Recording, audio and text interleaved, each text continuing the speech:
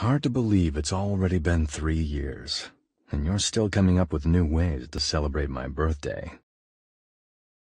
Before it was balloons, and this time it's streamers. You really do keep yourself busy. But the same rule applies. Whoever hangs it up has to clean it up. If you're tired, you can always stay. After all, there's no shortage of your things in this house. Were you surprised I gave you the day off today? With all our work done, I'm sure a certain someone just couldn't sit still. And besides, I wanted to see you as soon as possible. And you even decorated the bedroom.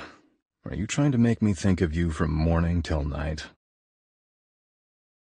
I know I always say you put too much effort into this sort of thing, but I also know full well why it is you do it. For me, the feeling of surprise isn't as strong as the feeling of being at home.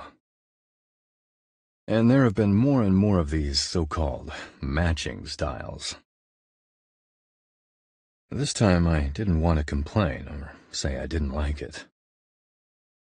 The shirt you gave me has been ironed and is hanging with the tie, and I put away all the other little odds and ends. As for those panda dolls, if you like them, then leave them. They'll keep company with those other childish stuffed animals you bought just fine. It's no surprise that I've always allowed you into my life from the start, and everything to do with you has long been a part of me.